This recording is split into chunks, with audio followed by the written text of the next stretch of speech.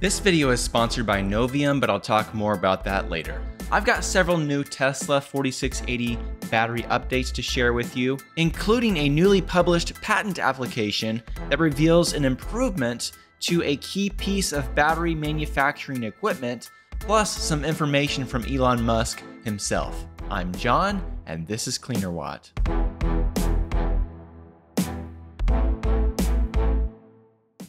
You've probably heard it said that hindsight is 20/20.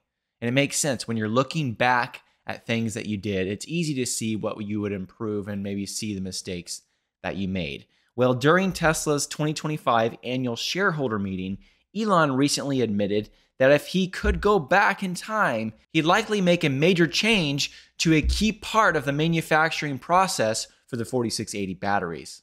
Elon Musk, specifically replying to a question about progress on manufacturing the cathodes with a dry process, said, "The dry cathode, man, that's turned out to be a lot harder than we thought. So it does look like it's going to be successful, and it will have some cost advantage relative to wet cathode. But if I had to wind the clock back, I would probably have gone with wet cathode instead of dry cathode, because it just turned out to be a lot harder to make it capable of high volume production with super high reliability." Now, as a reminder, pretty early on, Tesla figured out how to manufacture the anode of the battery, the 4680 batteries, with a dry process.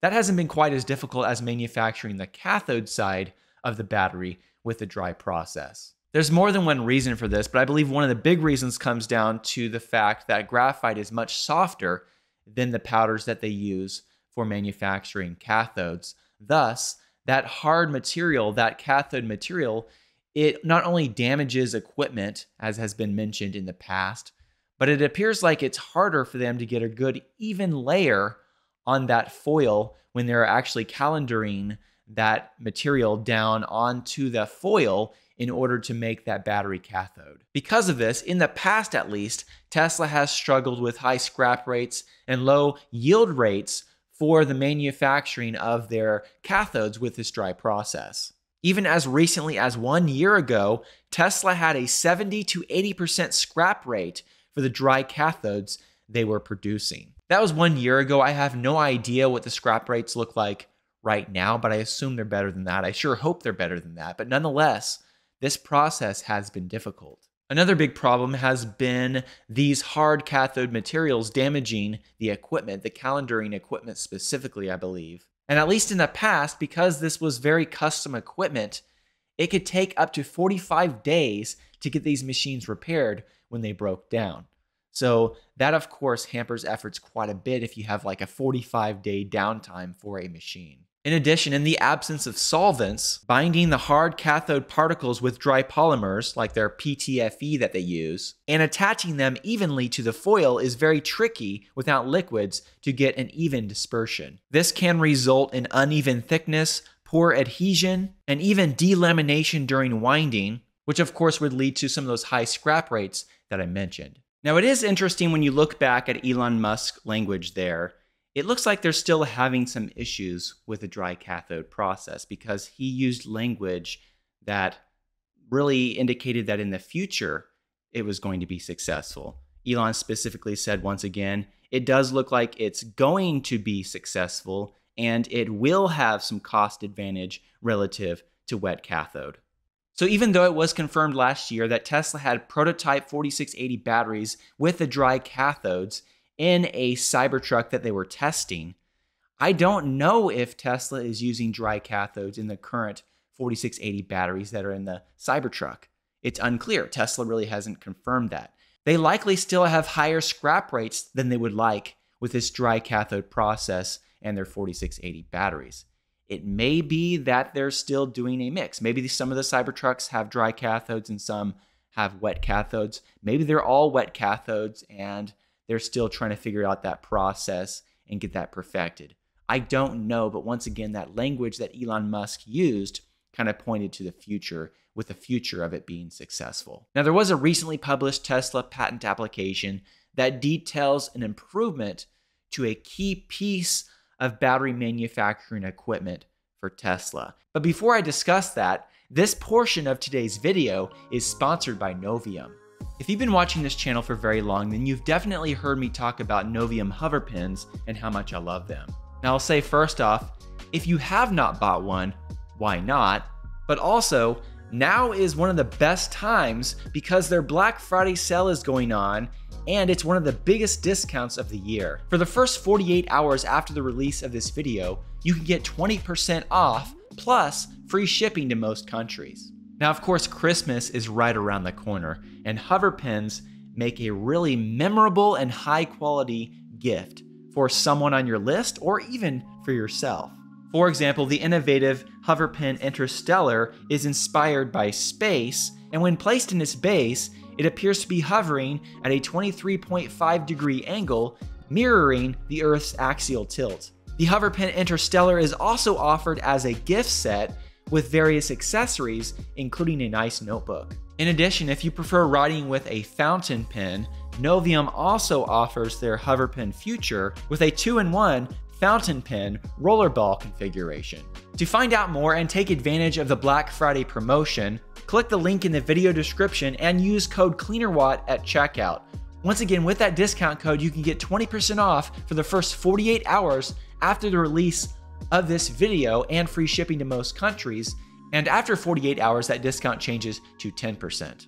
Okay, moving to this recently published Tesla patent application, you can see specifically that it deals with the bearing block assembly for calendar rollers. The calendaring rollers are, of course, what flattens that electrode material to the foil. And so this is a very important part of that process that Tesla has had issues with. Now, I do want to point out here the two inventors that are listed on this patent application. You can see, first of all, Matthew Matsumoto is listed, and according to his LinkedIn profile, he is a senior staff equipment design engineer at Tesla. And if you look at his description of his experience under Tesla, it lists design, build, test, implementation of novel next-gen manufacturing equipment for high-volume, dry battery electrode lines for Tesla 4680 cells. The other inventor listed here is Bone Eggleston, who is the senior director of Tesla 4680. So with those two people involved, it's very likely that the technology mentioned here is already in use, and this is something that they've developed along the way. But nonetheless, moving to the wording of this Tesla patent application, bearing block assemblies are used in a variety of applications to support cylindrical rollers.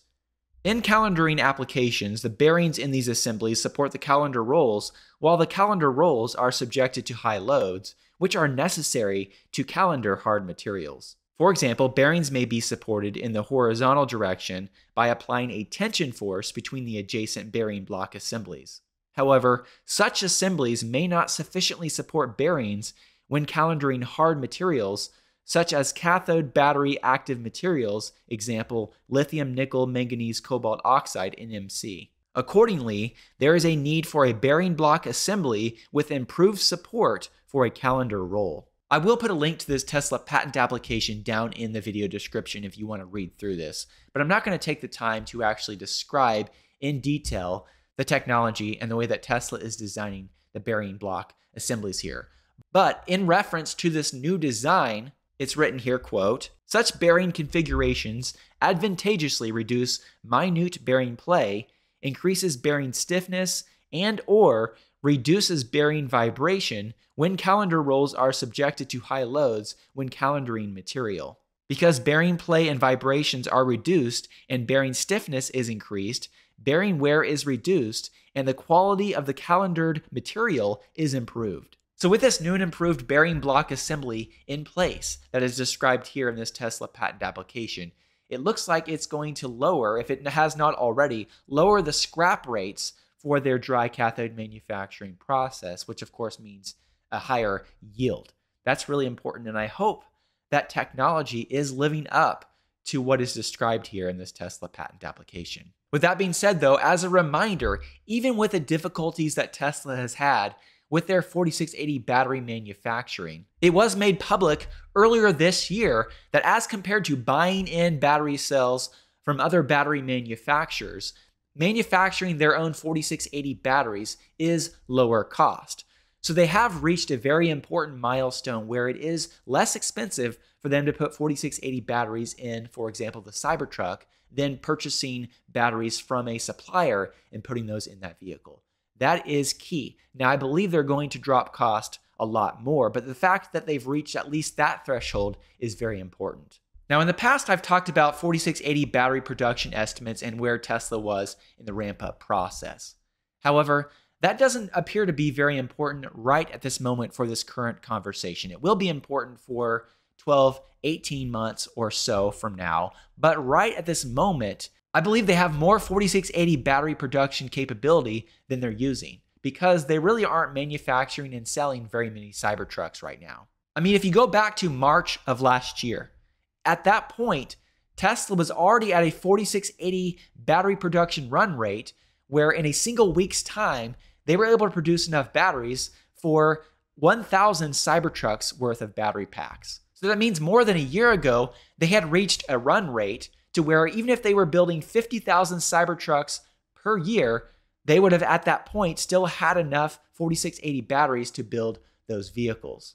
However, Tesla really hasn't been selling very many Cybertrucks this year. According to the Cox Automotive Electric Vehicle Sales Report for Q3 2025, they estimated that Tesla between Q1 and Q3 sold around 16,097 Cybertrucks. In Q3 of 2025, they estimate that they sold 5,385 Cybertrucks.